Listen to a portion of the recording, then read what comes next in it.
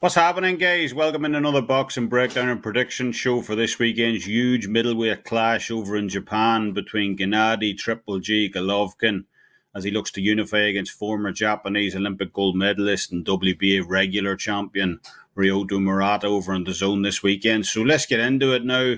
You guys have probably watched the show for a while know how I feel about belts overall, so we won't get into that. But, the poster DAZN has up for this fight.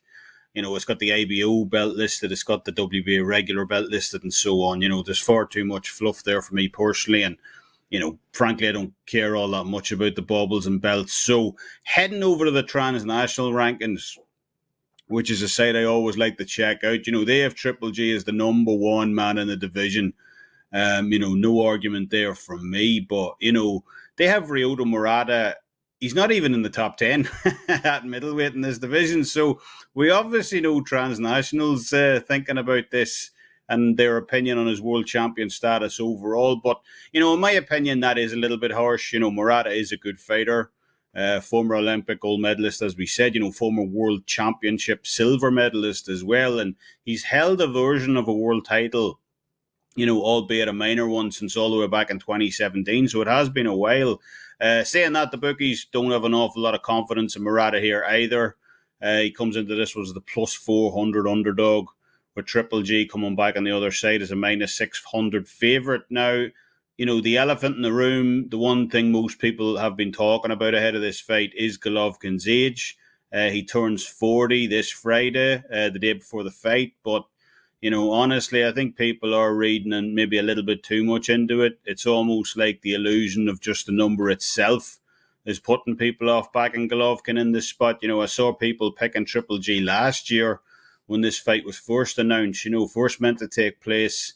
And often by stoppage in those predictions as well. He's too strong for Murata. Murata won't be able to take that kind of power and so on. But, it's kind of funny because now that, we've added on another 12 months and suddenly that number's ticked up to 40, a lot of the same people are backing away from that prediction. So, while turning 40 is an obvious issue for him in this fight, it was an issue last year for him at 39. It was an issue the year before at 38. Golovkin's certainly not getting any younger in there.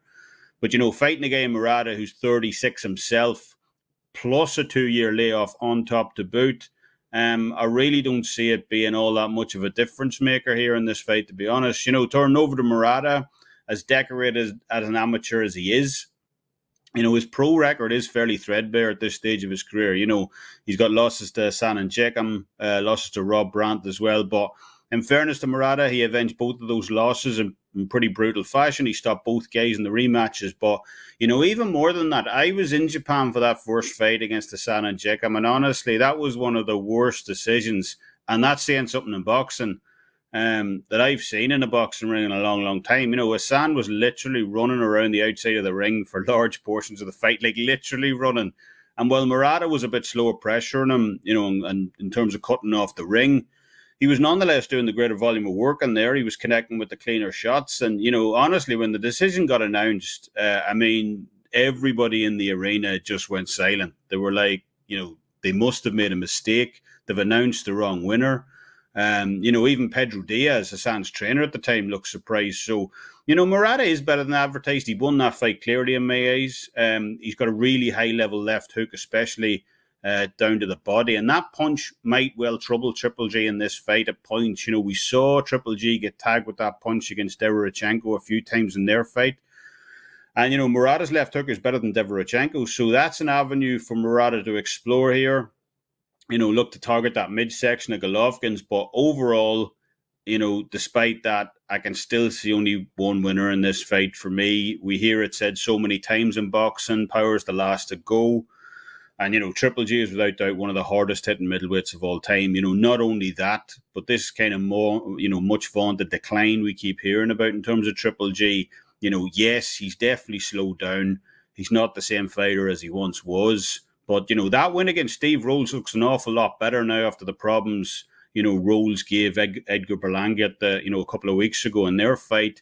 Plus, he absolutely destroyed Kamil Szeremeta as well in their fight. So, is he the version of 2015, 2016 when he was absolutely starching bodies left and right and centre? in the middleweight division? Probably not, but he is still absolutely elite for this division. And I just see him having too much Murata in this one. Murata stands up way too straight for me.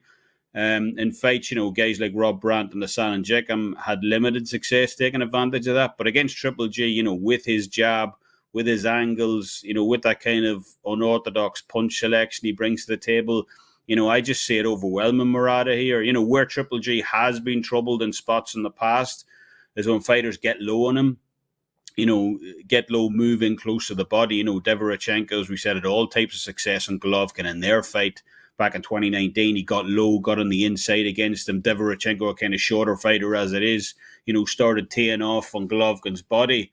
Canelo, another shorter fighter, also had a little bit of success with that tactic as well in their second fight. And, even Steve Rolls tried it for the opening few rounds as well. But Murata's just way too stiff in my eyes, stands up way too straight. He has good coordination in his punches, especially those hooks, as we mentioned. But against a guy in Golovkin who brings such unorthodox angles into play, punches coming in from every possible gap in your defense, up top, at the top of the cranium, to the side. He's got a murderous uppercut as well. Tack that onto an A+ jab as well.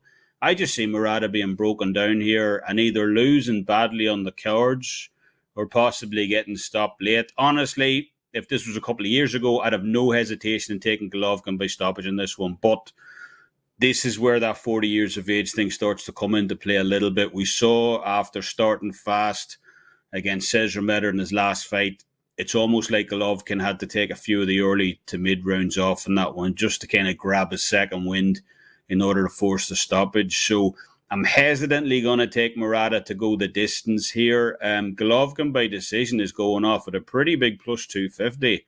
I like that. If Murata can weather the early storm here, I think he has a very good chance of going the distances. Triple G has shown a tendency to slow down in the later rounds of his most recent fights. So, that's the way I'm going to look this weekend anyway. Take Triple G by decision at a pretty healthy plus 250 as your boxing play for this weekend. That'll wrap things up for this episode. As always, leave us your thoughts in the comments section below.